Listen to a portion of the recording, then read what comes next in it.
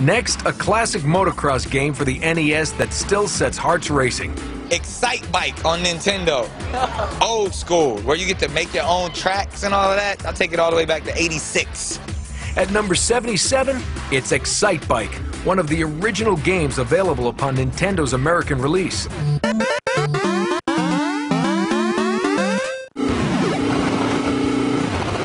That's it right there, Excitebike. That's the original video game that beats all video games.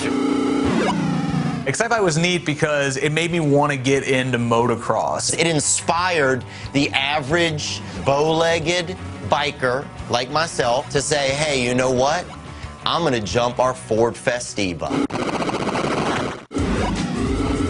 Simple in design but extremely rewarding, Excitebike offered a revolutionary feature, the ability to custom design your own tracks. I think a lot of people forget how far outside the box that was back then, to let you take control and kind of build your own level. If you wanted to really make a time trial track that you wanted all your friends to come over and try and you couldn't wait for them to get there, that's what Excitebike did.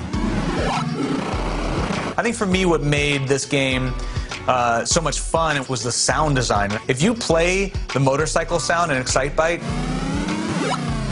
to anybody my age, they can immediately tell you what video game that came from. A simple yet unforgettable classic, Excitebike laid the groundwork for every Nintendo racing game that came after it and exposed gamers everywhere to a new world of virtual speed.